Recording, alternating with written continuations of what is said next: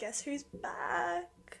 So it's been a long time since I made one of these job interview videos, and I've decided I'm going to start doing them again. I'm going to be sharing my job interview tips and what I got asked for a job interview at Baker's Delight. Now, I did this interview in January of 2022, so it was just before year 12 for me. I did end up kind of getting offered the job. A lot of people ask me if I do get these jobs that I'm talking about. Okay, so the first thing about a Baker's Delight job interview is please apply in person. The number one thing from all my friends who work at Baker's Delight and everyone I know who has successfully gotten the role is that they applied in person. Baker's Delight doesn't have the best online system, and generally a lot of people do apply in store, so therefore if they're going to choose someone and someone else has quit and they need someone new, they're going to go to those physical copies of resumes that they have first. So one thing I would recommend doing is, whilst I say don't apply online, instead email them. So give them a physical copy of your resume and then also say, hey, do you have an email where I can also email you my resume in case you lose it? So that was a mistake that I made. I just gave them a physical copy and prayed for the best. But as someone who has worked in retail jobs where people come in and bring their resume, sometimes they do get lost, particularly if the manager isn't there. Baker's Delight is quite different because it is a franchise store. They could run completely differently to one in another area. Whilst they run on the same principles, they are slightly different.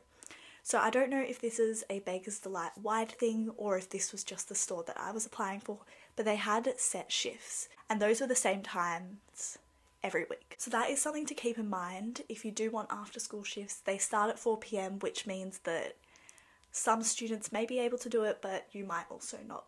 One other thing is that they also always have an adult on shift, and then they will generally have people who are under 18.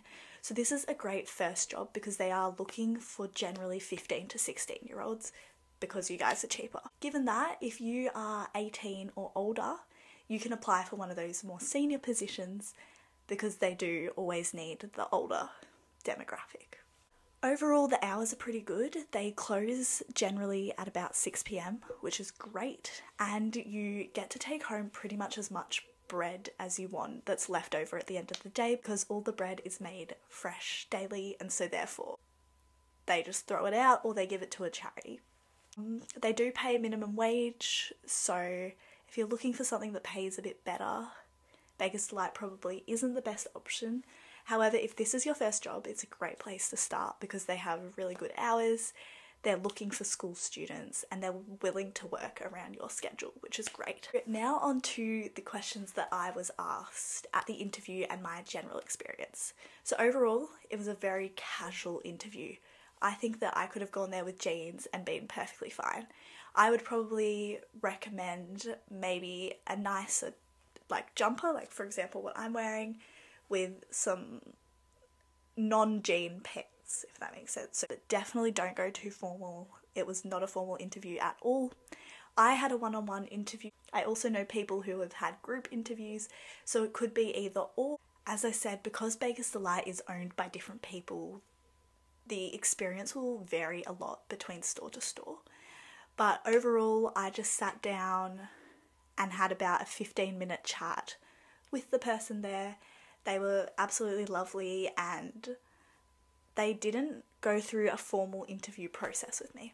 So for me, they didn't have set interview questions. Instead, we just had a chat, which sometimes can work really well in your favour. Sometimes it's not always the best because it doesn't rely upon your professional experience, which if you have a plethora of professional experience, you want to be able to show that.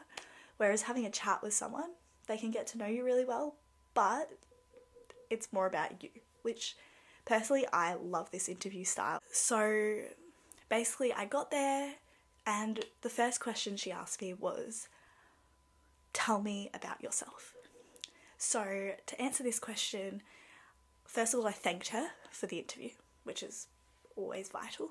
I then talked about where I had worked previously and where I was working. I also talked about some of my strengths. Choose things that are true to you but also positive. So You might not be an outgoing person. Don't say you're outgoing if you're not outgoing. Talked about some things that I do outside of my working life and school life at the time. So after telling her a bit about myself, this was where we got chatting. So she started talking about her life, that kind of thing. As I said, it was a very informal interview, which is one thing that I really appreciated. And I think particularly if you don't have that professional experience, it's simply based on your conversation skills, which is really valuable. The next question she asked me was, why do you want to work at Baker's Delight? 99% of the time, you're applying for a job because you've heard that it's good. So tell them that. They want to know that you like the product. You don't want to be a vegan working in a butcher, as I have been before. It doesn't work out too well. So choose a job that suits you. I also talked about their community program. So something that's really vital when you're doing a job interview is to look into the company and what do they value. One thing about Baker's Delight is that they have this massive community program, and that's one of their main focuses. So I talked about that. So the next thing that I was asked at the Baker's Delight interview was, what are your strengths? Then I gave an example of this. I could list off a million traits that I have, but how does the interviewer know that you're not lying? What they need is an example. So I said, hey, I'm really flexible and versatile.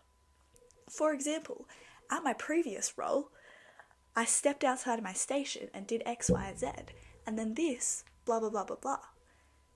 This is what you need to do. Then the next question, which pretty much every single job interview will ask, and particularly for my Baker's Delight interview, this was what we probably spent about 10 minutes talking about, was my availability. Have this question response prepared. A lot of people go, oh, I know my availability. So for example, I knew that I was in year 12. Realistically, I only wanted 2 to 3 shifts a week. I told her that, and she said, hey, look, I'm looking for someone with 3 to 4 shifts. We had a discussion. We said, maybe it won't work. The main reason that I actually didn't pursue this role and didn't take the job was simply because of the hours. The thing was that we were able to discuss this. So I told her that I didn't want to work many hours. I told her maybe I could work a weekend or something like that. And so we tried to come to a compromise, but that was unable to be reached, and hence we both decided in the interview that I was not going to take the role. And it meant that she didn't waste time. So be realistic, don't overcommit. If you are in school, don't do more than 15 hours a week. So then at the end of the interview, I did ask some questions. So the main question that I asked her was, how can we compromise in terms of this availability? As I said, this role was at the start of year 12 and I felt like I couldn't commit to the hours that she wanted. And so we did try to work out a compromise, but ultimately we worked out that it wasn't right. And sometimes you have to do that. And you're better off saying no at the start than starting a job and realising that it's wrong for you. The interview was really good. As I said, it was very casual. It was a great process. I would definitely suggest applying in person and then following up on email with them. I think that overall they're a great company to work for, particularly if you are 15 or 16 and applying for your first job. A uni student, definitely a good job. However, they do only pay minimum wage, so that is something to keep in mind. If you do have prior experience, you probably would be able to get a job that has a higher hourly rate. However, if this is your first job, it's absolutely a great foot in the door and they have a really good training program. So if you do have an interview for Baker's Delight, I'm wishing you best of luck and I hope that it goes really well and that this helped you out a little. See ya.